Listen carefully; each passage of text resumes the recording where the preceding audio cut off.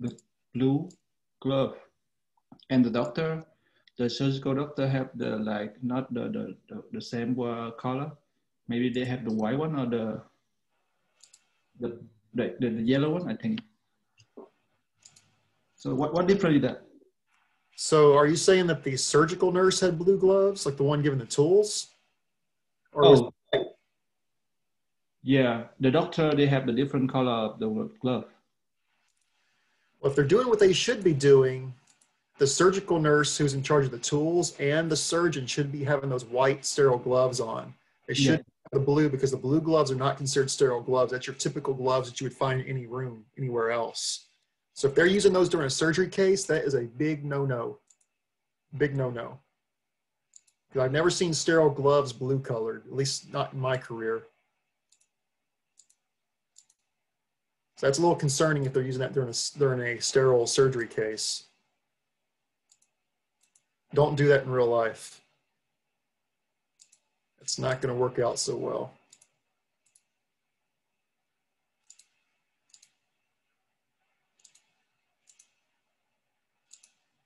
Well, son, did you see anything cool in surgery yesterday? What kind of case did you get to see?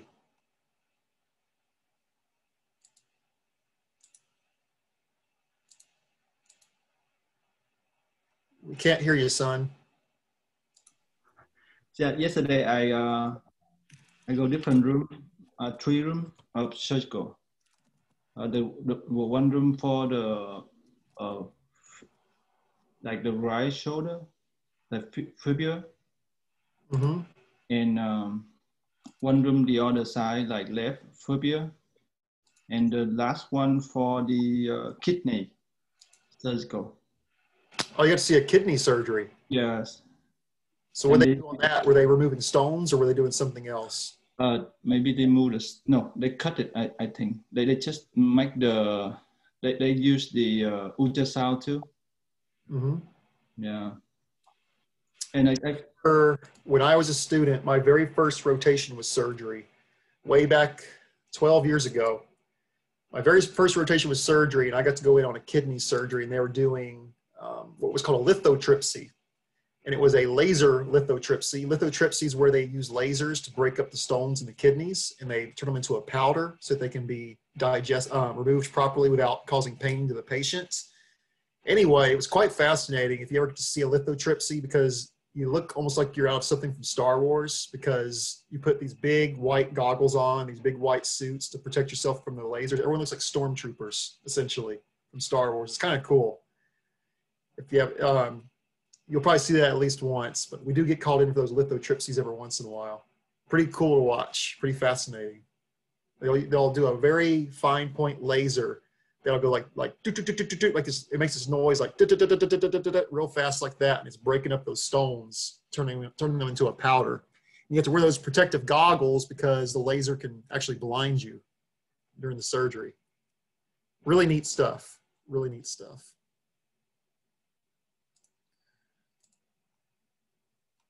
Okay, did anybody else see something cool yesterday?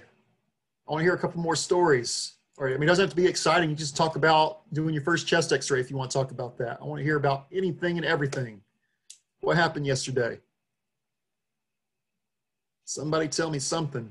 Oh, I had like 2 patients from prison. I thought that was kind of cool. Oh, you got to do prisoners. How'd that go? It was pretty cool, but I didn't get to like touch them. So I just like pressed the button to expose the x-ray, but that was really it. But the tech wouldn't let you help directly, or what happened? It was like, okay, so he was moving like really fast. So I was like, you know what, since it's a prisoner patient, I'm gonna let you handle this.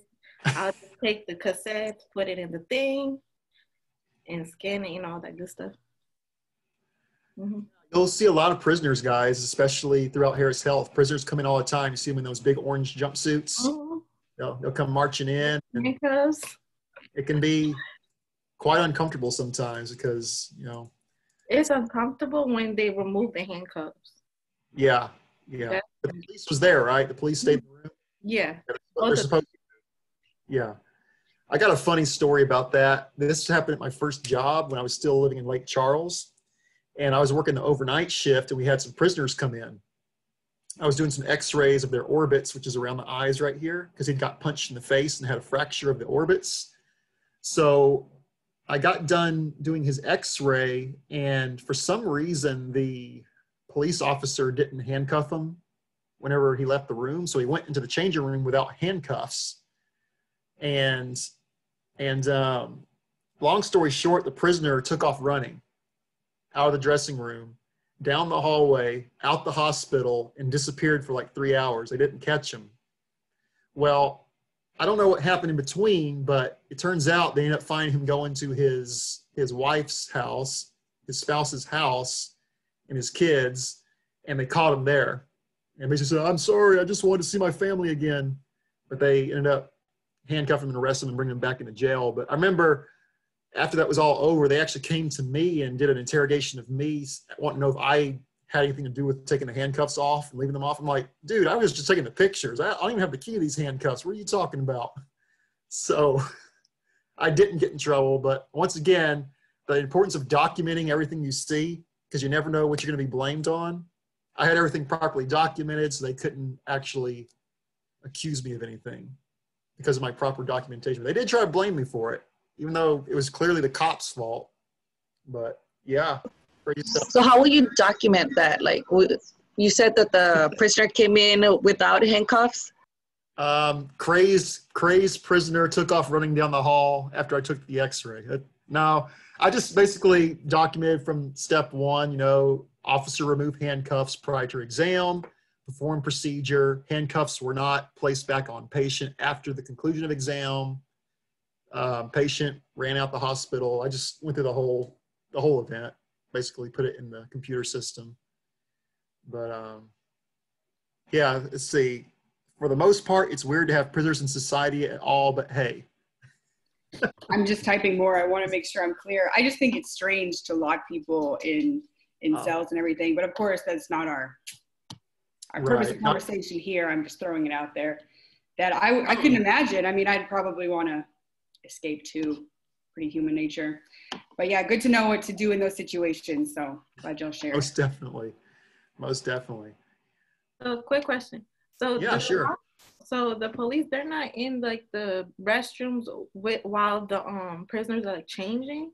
Well, that's just it. They were supposed to be, and they're all doing what he was supposed to be doing. Oh, okay. Louisiana, guys, it's a whole nother world.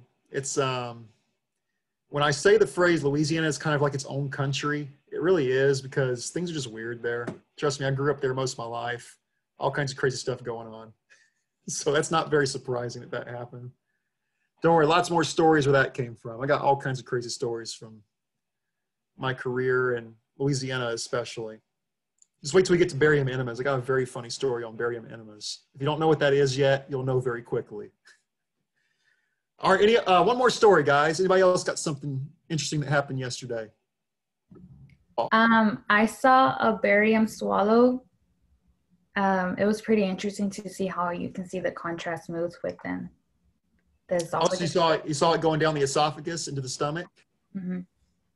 Was it just a barium swallow, or did it have an upper GI with it as well? No, it was just a barium swallow. But very cool. How are you liking fluoro overall? I'm really enjoying it. Like, I'm getting able to see. Well, yesterday I was more involved. What is well, I mean, it's not big, but they allowed me to put the patient's information in the monitors, so where the doctor is able to see the arteriogram. It was just like little things that I didn't get to experience on Tuesday that I got to experience on Thursday.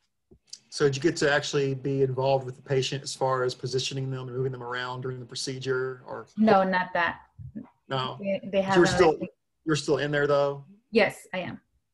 Because most of the time, like, you'll have the barium, you'll have them drink the barium, you'll hand it to them, things like that. You'll be involved with getting that patient drinking all that wonderful, tasty barium throughout the whole process. I am going to say they might, my tech said that she has her students taste the chalky thingy. and she said that she just makes them taste it. So whenever the patient asks you, like, what does it taste like? You won't be like, oh, I don't know. But she says that she does have her students taste That is so funny because I used to do the same thing when I worked at Texas Children's to the students, just to let them appreciate what it tastes like. And it's not the worst thing. Did you try it, by the way? Did you drink it? No?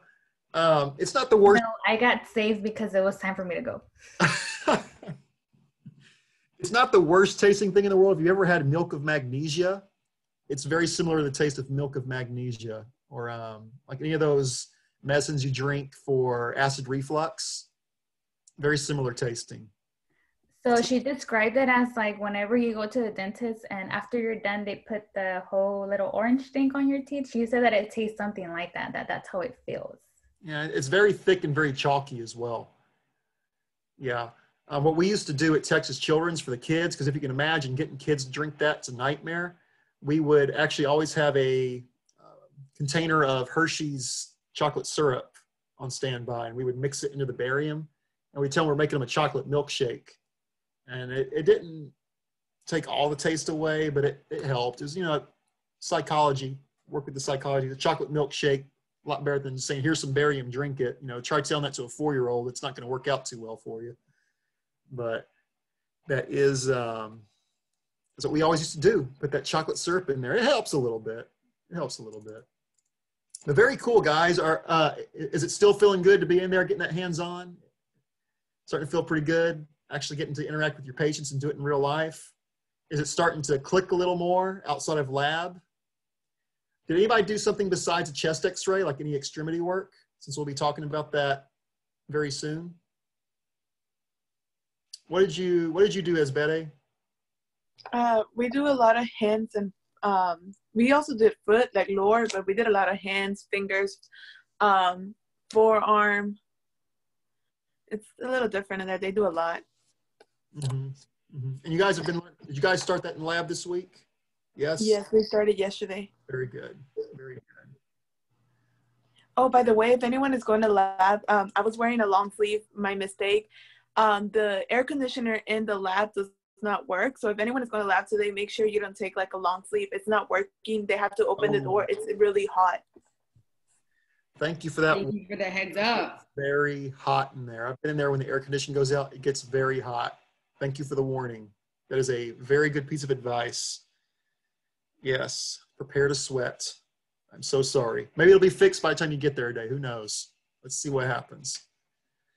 All right, guys, so let's jump right back into it. We got through talking about ossification and bone classification on Wednesday. And today we're going to dive into the wonderful world of arthrology. I'm going to get a little more detailed than we talked about at the beginning of last semester. Let me get this PowerPoint pulled up.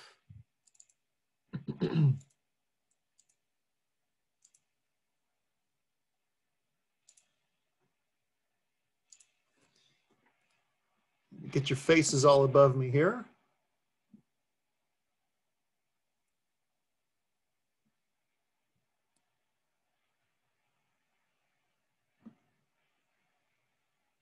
Okay, so arthrology, everybody. This very first slide should look a little bit familiar because we did talk about these last semester. Let's do a brief review of our structures and our functions of the 3 main classifications of joints. Of course, first we have those fibrous joints. Simply means that it is held together by a fibrous tissue. The main quality of function for that joint type is that it is what's called synarthrodial, which refers to something that is completely immovable. So these joints, their key characteristic is they're holding joints together via those fibrous tissues, but they're going to be completely immovable. In fact, we don't want these to move. If you remember the example I gave last semester, I said you'll often find these fibrous joints in your skull, the skull sutures. Obviously, we don't want our skull bones moving around. If they are, we've got a major problem. It's going to be completely immovable or synarthrodial joints. The second main type are going to be what we call the cartilaginous joints. Simply means they're held together by cartilage. And they're going to be what we call amphiarthrodial functions, which means a limited amount of movement. So not an extreme amount of movement, but it does give a little to allow some movement. And the main quality of cartilaginous joints is that they're going to create more of a padding for our joints, such as the spine. The spine would be what we call those cartilaginous joints, going to help protect that spinal cord and cushion those vertebrae together so they're not rubbing up against each other. And our spine, as you know, we can bend forward, we can bend backwards, side to side. That's that limited amount of movement we're talking about. And finally, that third and final category would be the synovial joints. We will spend a lot of time on synovial joints because there are quite a few classifications under synovial joints that we have to review today. Synovial joints, they're characterized by having an actual synovial fluid in the joint capsule, and they're what we call diarthrodial. That means they are freely movable. So we talk about our humerus and shoulder, that's a synovial joint, the knees, the ankles, the elbows, the wrists, those are all types of synovial joints because we've got that free range of motion. We can move in 360-degree movements. So make sure you do remember those three structural types as well as those three functions of each. Commit those to memory. These are going to reemerge through every chapter moving forward throughout all of our Rad Pro classes. We're going to talk about all these joints in detail as we come across them in the upper extremities, in the spine, in the skull, so on and so forth.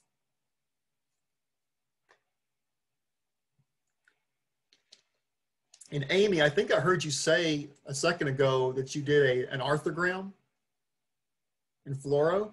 So an arthrogram in fluoro, what she was referring to is a fluoroscopy exam where they're going to do what's called injections into the joints. And most of the time they're going to do those injections in those synovial joints that we're talking about right here. As you see right there, that key quality is that it has synovial fluid. Some people lose that synovial fluid and they'll get those injections to help free up those joints and allow them to be able to move properly. Because if you lose the synovial fluid, you're going to lose that range of motion in those synovial joints.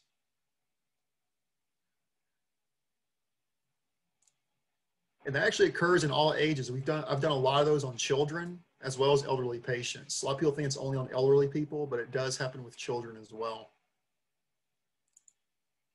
Okay, so let's talk about fibrous joints for a second here. Once again, a few examples would be the fibers that are between the tibia and the fibula right at that ankle joint. That is considered a fibrous joint. It's held together by fibers and it's not going to move at all. The biggest example, of course, are our skull sutures. Sutures in the skull are these lines you see going across the skull here. No, I do not expect you to label these quite yet. That's next semester, but do make sure you know that the sutures in the skull are considered fibrous joints. Obviously, we don't want those to move around. If it was moving around, guess what's going to happen? Our skulls are going to become disconnected and our brain's going to become exposed. We need those to stay fused together to keep our skull safe. And then the roots of the teeth. The roots of the teeth are actually held together by those fibrous joints. And I don't know about you, but the last thing I want is my teeth moving around my mouth, because guess what? If my teeth are moving around, they're going to fall out. I'm going to lose my teeth and have to get false teeth. So we want that to be secured nice and secure by those fibrous fibers, held into place and not be moving at all. Held in place completely by those fibrous joints. Definitely remember those skull sutures as being a very prime example of those fibrous joints.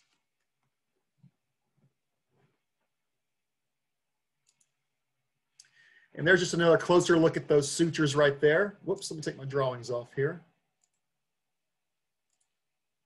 Those sutures are holding those parts of that skull together.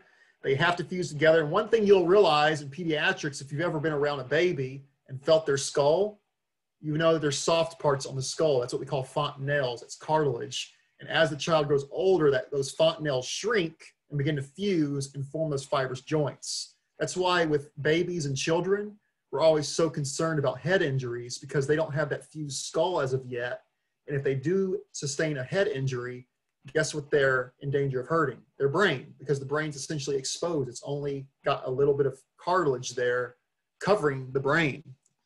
But as they grow older, all of you are adults now, you shouldn't have any cartilage left in your skull. At least I hope not. It should be completely fused with those fibrous joints and not moving around. Another example we see here in the middle is that the area between the radius and the ulna, which is our forearm right here, that fibrous material is located between that radius and ulna to keep them together. Even though we can move our forearm, that joint in particular is actually not moving. It's held together by that fibrous joint, those little fibers keeping it in place. And then of course, there's the root of the teeth. Once again, we don't want those moving around, obviously. The roots of the teeth are held to the gums by those fibrous joints, those immovable fibers.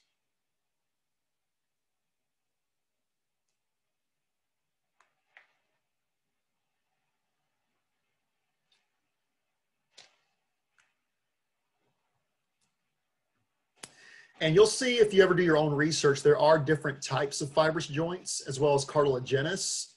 We're not going to go over those specifically, but we will go over the specific types of synovial joints when we get to those synovial joints. Just a couple more examples. Here's our cartilaginous joints. Once again, if you remember, the cartilaginous joints are amphiarthroidal, which means they have that limited amount of movement. Obviously, our vertebral column, as I talked about, are going to contain those cartilaginous joints to cushion that spinal cord, keep it safe. Also to keep those actual vertebrae from crushing the spinal cord. It cushions and protects that area, as well as offers that limited movement of our spine as we move back and forth. Also, the area of the knee where our epiphyseal plates are located are considered cartilaginous joints. Now those will fuse as we get older. That cartilaginous joint will disappear. But as children, where those growth plates are located, that's going to be considered a cartilaginous joint because it has not fully formed into that solid bone as of yet. Another one would be our symphysis pubis. If you remember, we talked about that last semester. The symphysis pubis is in between those two portions of the pubic bone, keeping it sealed together, but also allowing that limited amount of movement. So let me ask you this. Why would we need the symphysis pubis to be cartilaginous? Why would we ever need that to move? Shouldn't it stay sealed and secure? Shouldn't that be fibrous? For childbirth. For childbirth, exactly, for childbirth. As a baby is born, that symphysis pubis is able to move with that limited amount of movement, limited amount of movement, and allows that baby to pass through the birth canal safely out of the body. And then one more cartilaginous joint would be the area where our ribs and sternum connect. That's what we call a costochondral joint. The area of the ribs connecting to the sternum is considered a cartilaginous joint. It has limited movement so that we can do what? Breathe. Remember we talked about breathing last semester. That allows us to have that expansion of the lungs and the chest safely. If it did not, then we would not be able to breathe. We'd suffocate on ourselves. So it allows that flexibility of the ribs as we breathe, inhale and exhale.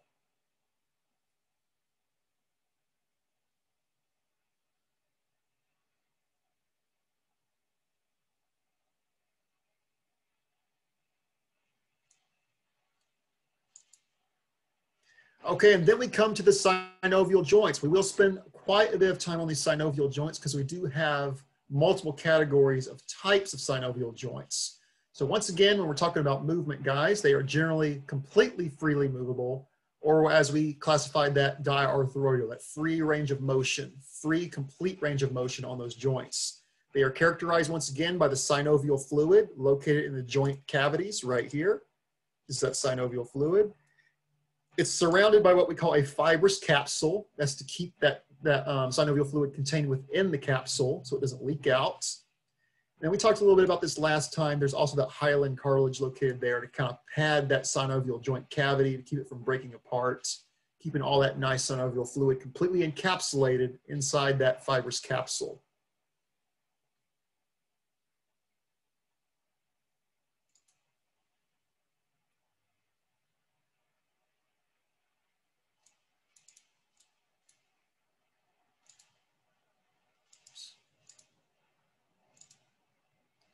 And there's just an example right there of the elbow. The elbow is one of our synovial joints. This would be our joint capsule right here between the humerus and the ulna. It not only cushions that joint to keep the bones from grinding against each other, but it's also going to allow that free range of motion that we find with that area of the body. So another reason people go in and get those injections on those arthrograms for that synovial fluid is as that synovial fluid leaves the body, this is all going to start to disappear. And if we were to start moving our elbow around, those bones would actually start grinding up against each other. It'd start to erode away and actually deteriorate. So that synovial fluid is extremely important, not only for free range of motion, but that protection of those bones so that they don't grind up against each other and erode away.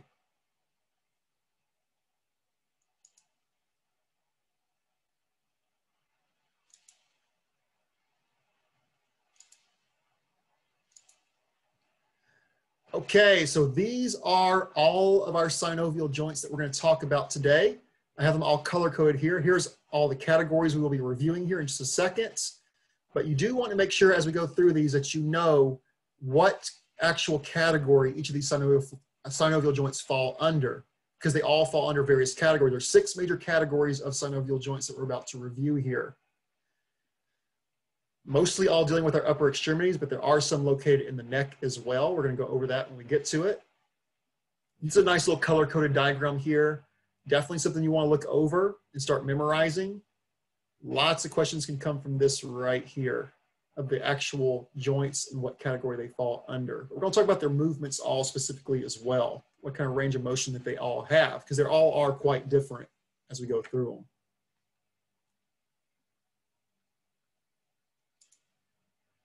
So once again, there's our types right there. We'll be talking about the ball and socket joint, the hinge joints, the pivot joint, the gliding joint, the saddle joint, and the condyloid joint. All 6 of these fall under that synovial joint category. They're all freely movable, even though they all have distinct characteristics of how they all specifically move. Now, I do want you to pay attention as we go through. Much like most of the anatomy we've talked about last semester, there are alternative names to these joint types. We're going to go over both names on each of these, and you do need to make sure you know both names. So it won't only be called ball and socket joint, it would also be called a spheroidal joint. So we'll go through that on each of these specifically. Make sure you do focus on both names for each of these categories. You do need to know both because the registry might use them interchangeably. So make sure we're memorizing both those names on each of those. All right, the very first one is going to be what we call our plane joints. They go under the name or classification of plane or gliding joints. Why are they called gliding joints? Because they do that exact thing that we're talking about. They actually glide on top of each other. A really great example of these would be the carpal bones in the wrists or the tarsal bones in the foot. As we move our wrist around, those plane joints actually glide over and on top of each other. It allows that range of motion in our wrist as well as our foot. The main type of movement would be side to side and back and forth movements. Side to side and back and forth movements. And that's found in our carpal bones in the wrist, tarsal bones in the foot, and also the scapula and the clavicles. All types of those gliding or plane joints. One way I can remember for clavicle that I've always thought of is that the clavicles that kind of look like the wings on an airplane. They're spread out like this, like wings. It's like a plane, airplane, plane joints. That's how I always remember clavicles on that one. And I do have some moving pictures here, some GIFs to show you what that movement looks like. It literally glides over each other. It allows that free range of motion on those feet, as you see right here on the right side, but also allows those joints to actually glide side to side, forward and backward, right along each other. So side to side, forward and backward movement, gliding joints or plane joints. Question, Mr. Turner. Say, question. Go ahead. Yeah, the only place we can find those joints are in the carpal and tarsal, right? Carpal, tarsal, scapula, and clavicle. Okay. Carpal, tarsal, scapula, clavicle. Carpal bones are in the wrist. Tarsal bones are in the foot. Scapula are your shoulder blades. Clavicles right here, right above your lungs. Right above your lungs, like the collarbones. When you say tarsal and carpals, are they the joints in between each carpal bones? Correct. So all these little carpal bones here on the left, all these small little bones in the wrist would all be, between each of those would be those planar gliding joints. And if we go to the foot right here, we have all these little tarsal bones in the middle here. Same concept. Those are all the ones that are going to glide on top of each other. So we're not talking about the ankle. That's a different kind of joint. We're actually talking about these tarsal bones right here. All those little small, tiny bones. Those are your tarsal bones. Let me go back a second here.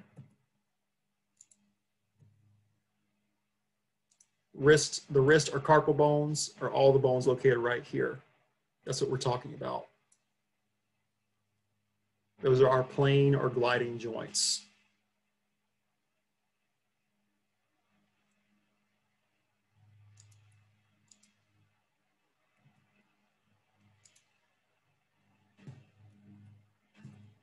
Okay, the next one we're going to talk about is what's called the ginglymus or the hinge joints. Gingimus or hinge joints. Where would you find these? You would find these in the elbow and the fingers between what we call our interphalangeal joints, which we'll learn about those next week. They allow that hinge-like movement. They allow movement around one axis, it passes transversely through that joint, and the main range of motion that we're going to have on these joints are flexion and extension. Flexion and extension. We talked a bit about that last semester. So it allows me to bring my forearm out like so, extending and flexing. If you've ever seen a hinge on a door, it's the same exact concept. That's why it's called a hinge joint. But make sure you know that other name of gingimus joint as well. So those joints on these little diagrams here, that's about the elbow joint right here, and each of these interphalangeal joints between the parts of the finger right here. Allowing that hinge-like motion, flexion and extension.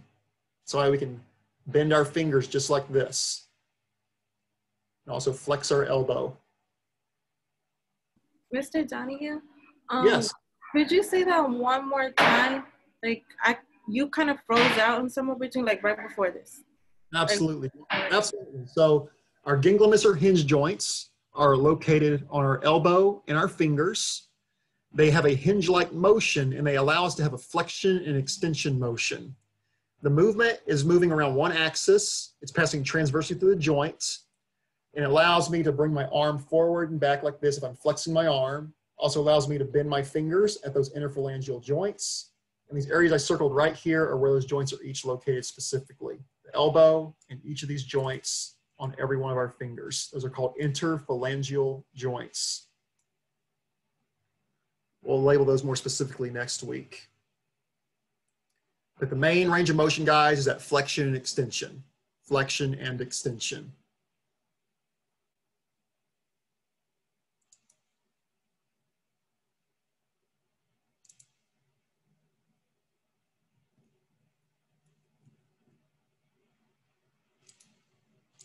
And this is showing what I'm talking about right here.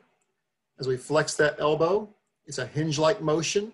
This is a fluoroscopy image on the right, showing you what that looks like on an X-ray. We're flexing and extending that elbow. Same concept for those fingers. They do the exact same range of motion. As we use if we grip our fingers around any object, we're utilizing that gingimus or hinge joints.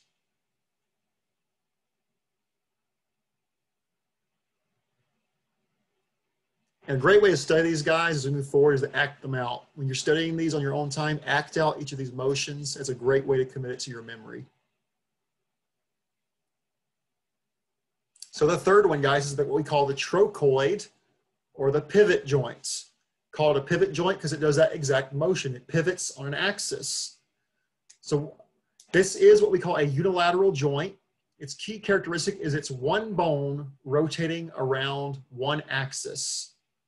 The main range of motion is literally that, a rotation. So the easiest one to remember, guys, would be what? Our neck. The atlanto-occipital joint at our neck, where our C-spine connects to our skull. When I turn my head back and forth, if I'm saying no to something, like no sir, no ma'am, that is that trochoid or pivot joint action. An actual rotational movement on that axis. Another example would be between the tibia and the fibula. It allows us to pivot or turn our leg, our lower leg specifically. Exact same type of joints. That would be located at the ankle, by the way. The ankle and the knee specifically. Now you will see as we move forward, some of these joints will overlap some of the anatomy. I'll make sure we point that out because the knee does fall under another category. But that trochoid on the lower leg is going to be located at the knee as well as the ankle. So allow that pivoting or rotational motion. And of course the neck, like we just talked about. Also, the forearm at the elbow and the wrist allows me to rotate my forearm like so. That's that pivot or trochoid motion. Specifically on that radius and ulna, by the way.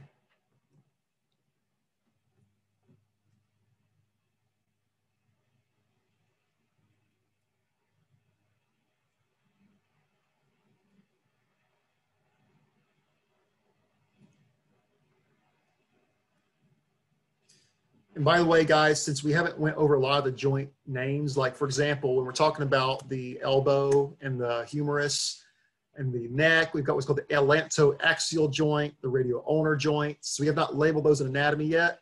I don't expect you to memorize those quite yet. That will come as we get to each area of the upper extremities where we start actually labeling them.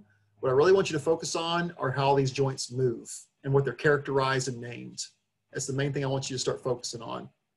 Now, I may ask for some examples. I might say, what kind of motion does the elbow have? What kind of joint motion? You would say ganglimus or hinge, something like that. But as far as naming the actual joint names like atlanto-occipital, radioulnar, so on and so forth, we'll get to that as we get to the actual anatomy next week. So focus on those motions and the names and some of the actual journal examples of those body parts. And that's just showing an example right there of that pivot joint. Once again, it allows us to turn our neck from side to side. Also allows those twisting motions that we can do with our forearms and with our lower legs as well. Pivoting action, pivot joints. Or trochoid, remember both names, trochoid or pivot.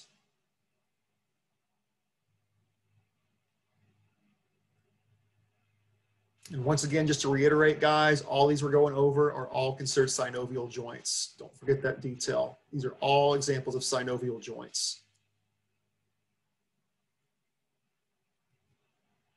Okay, the next one we're going to talk about is what we call the ellipsoid or the condyloid joints.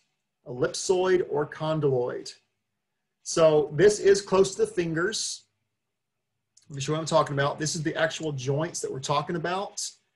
It's where the metacarpals connect to the phalanges.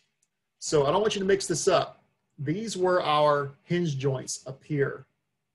But below that, more so on the hand in this area right here, is going to be where those ellipsoid or condyloid joints are located. What are some of the features of that joint? It has an oval surface where one bone is fitting into the depression of another. It's going to allow angular motions of that hand. It's also found at the wrists, our wrist joints.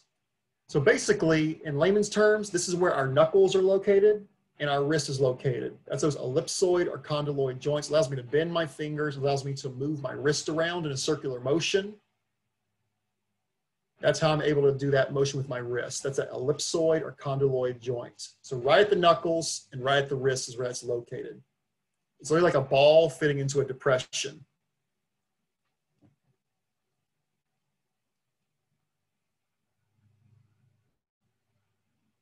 It's hard to see this picture right here, but this metacarpal has got a rounded surface right here. It's fitting into an indention on this phalange right here. And of course the wrist as well.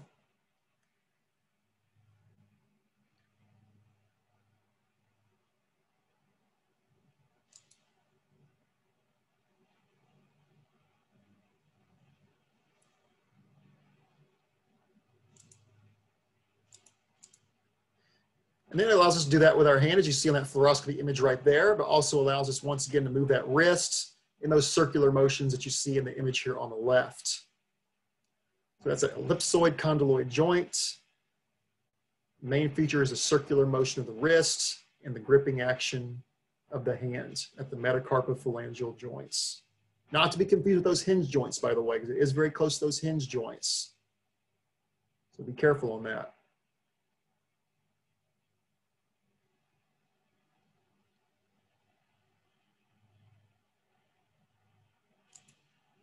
All right, the next one is my favorite one. I love talking about the saddle joint because we only have one. So this is the sellar or the saddle joint, and it's located specifically at the base of the thumb. Or if we want to be super specific, that's the first carpometacarpal joint. We'll label that next week. But specifically, the base of the thumb is that sellar or saddle joint. It allows us to have a fully opposable thumb. So the reason I can move my thumb around in a circle like this is due to that sellar or saddle joint. And why is it called a saddle joint? It literally is shaped like a saddle, two saddles on top of each other to be specifically. If you look at this picture here on the left, looks like we have an upside down saddle right here and a saddle that's right side up below it. They fit together, and that's why when I move my thumb, it's able to glide around in the motions that it's able to provide through that sellar or saddle joint. Very large amount of movement for that thumb compared to our other fingers in comparison. It really allows us to move our thumb to basically in any direction we want to move it in without popping it out of socket, of course. Don't pop your thumb out of socket. It really hurts. I know from experience. By the way, does anyone here like to crack their fingers? Pop their fingers? Does anybody know why it makes that noise? Isn't it like releasing air? Exactly right. We're releasing air from those joints we're talking about. So those hinge joints, those ellipsoid joints, that saddle joint, anytime you're popping your fingers, you're releasing air out of those synovial capsules. And in contrast to the myth you've heard, no, it does not cause arthritis to crack your knuckles. That's like an old wives' tale. It's not true. So why do they say that it's bad to do it? Say what? So why do they say that it's bad to do it? It's one of those old wives' tales that's been passed over generations. Just it's false info, though. There's no scientific proof that cracking your knuckles, cracking your fingers, does any kind of harm to your body or your joints. So if anyone tells you that, tell them they're crazy. They don't know what they're talking about. Say, I'm just releasing air from my synovial joints. They'll look at you like you're crazy, but hey, you're being scientific. What about the people that keep popping their necks? So, I hate that one, by the way. It always gives me chill bumps. No, there's no proof that hurts your neck either, or your spine. Some people pop their backs. That's all completely normal. You're simply releasing air from the joint space. There's no scientific proof that causes any kind of harm to your joints or the bones. I saw someone go, yes, Naomi. So yeah, it can be a bad habit, but it's not bad for your body at all. Whoops.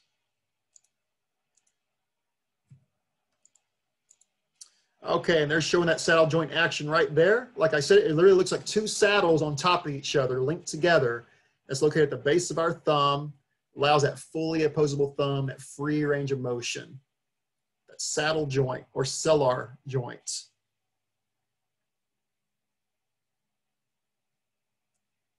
I have a question, Mr. Donahue. Sure. So whenever I pop my thumb, I put it from all the way back here. Is that bad? Like all the way back here? No, that's not bad. You're once again just releasing air from the joints. Even though it's from, how you said, the base of the thumb? So yeah. You wouldn't pop your thumb out of socket there? Or how you No, if you do it the wrong way, yeah, you could pop your thumb out of socket. But if you pop your thumb out of socket, you're doing something way too aggressively and hard on that thumb. So that's kind of difficult to do. If you pop your thumb out of socket, yeah, you might want to take it down a notch. Most definitely. But no, just a simple pop of the thumbs, that's not going to hurt that joint space at all or hurt the bones at all. Completely normal, completely safe, completely fine.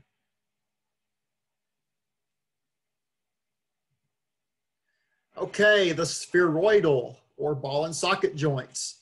Main ones in the body are going to be, of course, the shoulder joints and our hip joints. Why is it called spheroidal and ball and socket? It literally looks like a ball fitting into a socket. Allows for 360-degree full range of motion on those joints. That's why I can move my arms all the way around in a circle, left and right, side to side. That's also how I can walk. I'm utilizing that spheroidal ball and socket joint. Three main planes of movement. It's what we call a multi-axial joint. It allows so much free range of motion. Ball and socket or spheroidal joints. Kind of easy to remember that one. It's got the word ball in it, the word socket in it. It's also got the word spheroidal in it. You can't miss it. It literally describes it within the word there. That's going to be our hip joint and our shoulder joints. And Naomi, I believe you helped your partner put his arm back in socket not too long ago, yes? You put that ball and socket back into socket. That is true. Yeah, it happens to him every like few months or something, maybe twice a year. I don't know. But it can happen, and I got to help him get it back in. It's kind of wild. That happened on my way to class in the summer. Thanks for remembering. Yes. Yeah, ball and socket. Anyone ever dislocated their arm or hip before? Not me. Not you. Not me either, but from what I hear, My it's hip. painful. What about my knee? Like, I haven't done that. Oh, we haven't got to knee yet. That's a different kind of joint, but you've dislocated your knee? Mm-hmm. That's painful. It's very painful, yes, from what I hear. I don't know personally, but from what I hear, painful. It takes a whole week for it to get better. Yeah, yeah.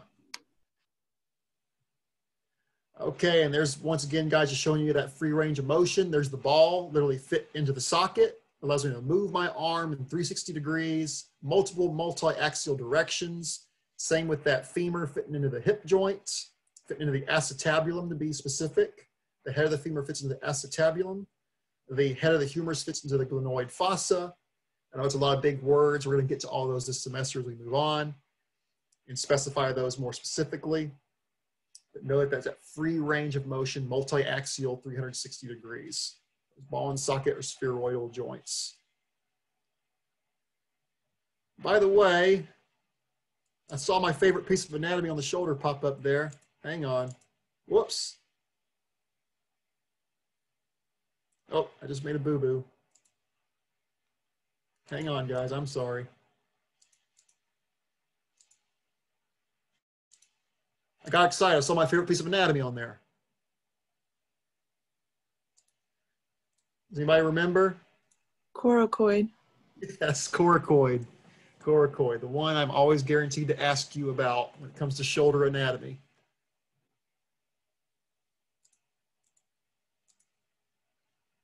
And on the hip, by the way, it's acetabulum. That comes later in the semester. It's one of those fun words, acetabulum. I like those fun words, those nice grammar, nice long spelling words. Always fun to say. Okay, the last one we're going to talk about, guys. So I know I said originally there was 6. This joint falls in and out of classification. So we're going to go ahead and throw a 7th one in there. There's a lot of various arguments in the scientific world of whether this should be considered an official joint or not. But we're going to go ahead and mention it because we do need to know what it is. This is what we call a bicondylar joint or a modified hinge joint. That's primarily found in the knee and at our TMJs. TMJs is where the mandible fits into the temporal bone. Mandible is right here. That's your jawbone. It fits into an area of the temporal bone in a little hinge-like fashion. Have you ever heard someone that gets lockjaw where they dislocate their jaw? That's the TMJ falling out of socket. That's that bicondylar joint. That's always been something that kind of freaked me out. I always was like scared my jaw would get locked like that. It always gives me goosebumps, freaks me out. I always think that'd be one of the worst things that happen to somebody. But that TMJ joint, temporomandibular joint, is what that stands for, by the way. It's a bicondylar joint. It's why we can chew. That's why I'm talking right now. I'm utilizing my TMJs right now as we speak. And of course, the knees, where that femur links up with that tibia and fibula, allows that hinge-like action similar to our fingers that we talked about. Same concept, but that's going to be that modified hinge joint, not the same category as what we talked about earlier. So bicondylar or modified hinge joints, 2 convex condyles articulating with a concave or flat surface. It's going to be a one-axis type movement. It'll do a kind of a similar thing to our elbow. We're going to be able to extend and flex our knee.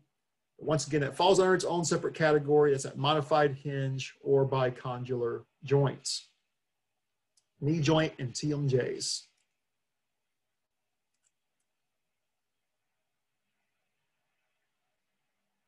No one here has ever had lockjaw before? That seriously has always freaked me out.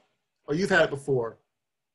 So was that pretty scary? It's very painful. Yes, it was scary because I couldn't open my mouth, and it took like a few minutes before to, like, I guess, get back in place. But just like on the sides, it hurts really bad. It's very uncomfortable. Whew. Yeah, it gives me chill bumps right now thinking about it. I don't know why it is. That's always just gave me chill bumps thinking about that happening. Whew. Yeah.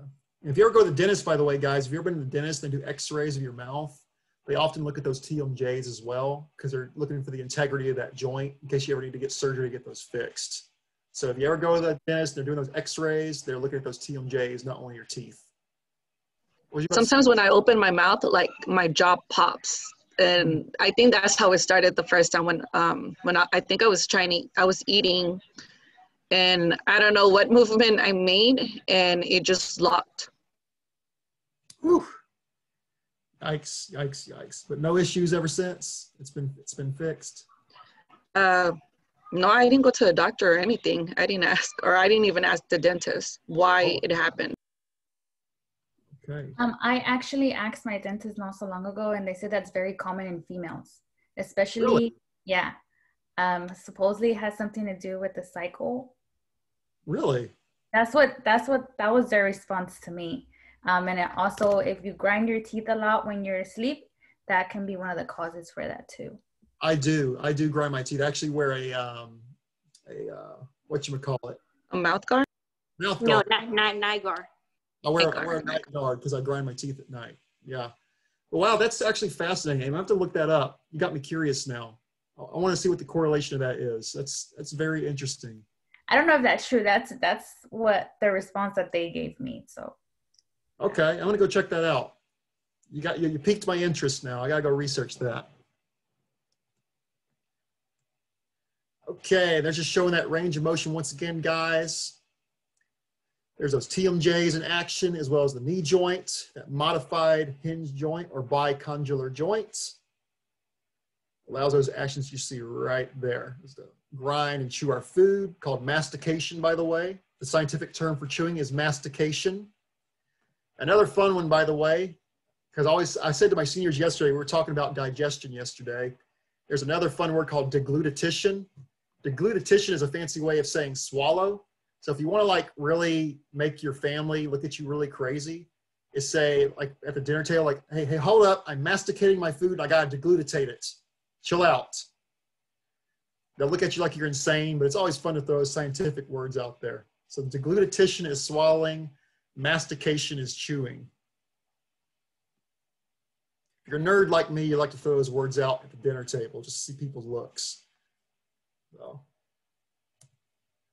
Okay, and there's all of our joints and movement types. One more time, guys. There's our plane gliding, gingivalis hinge, trochoid pivot, ellipsoid condyloid, sellar saddle, spheroidal, ball and socket, and bicondylar, I missed the word there, bicondylar or modified hinge.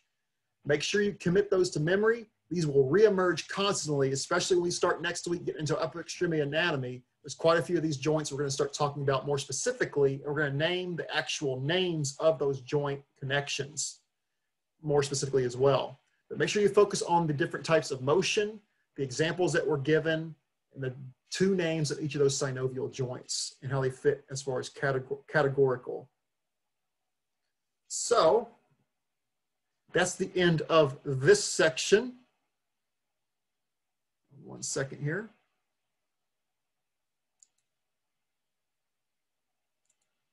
Now, I originally wanted to jump right into upper extremities today, but I do have to duck out early because I got to do some stuff with our move as far as the closing and signing of paperwork. So I will go ahead and end class a little early today, but next week we've got a lot to go over as far as anatomy and positioning, and we're going to hit it very hard. So prepare yourselves. Go ahead and start studying ossification, the joint types we just talked about, the bone development, bone categories, all the stuff we talked about this week, because this information is core moving forward when we start getting every piece of anatomy moving forward. Because all these words and terms we talked about, much like the directional terms, are going to reemerge over and over again. I'm going to use them constantly. So make sure you understand them so that you're not lost, especially when we start talking about each of these joints specifically, because there are a lot of joints that we're going to hit next week, especially in the hand and wrist, and they all have quite complex names that we've got to actually label on our radiographs. So with that being said, are there any questions, guys? Anything I can answer for you? Son, you had a question? I saw you raise your hand.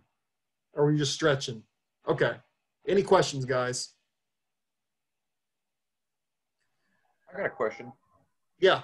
Talking about like ossification. So I know there's like the primary center, which is the diaphysis, and then the secondary center, which is the epiphysis. Is that right? Correct. So is that more so, again, focus on long bones as opposed to like irregular or flat bones? Yes. Yes. Okay. Even though we can find these on some of the other bones we talked about, primarily we use the long bones as a study because it's much easier to visualize. So same concept we were talking about earlier when we first started. Okay. Yeah. Okay. I thought so. Thank you. Yeah, no problem. Any other last minute questions? Anybody else? All right, so as soon as I get off the call here, guys, I will send you the PowerPoints from this morning and today. Start studying this terminology because, like I said, it is going to come back very fiercely starting next week when we start talking about upper extremity anatomy. All of you have a fantastic weekend. Those of you going to lab, enjoy. And I will see you all real soon. See you on Monday. Bye-bye.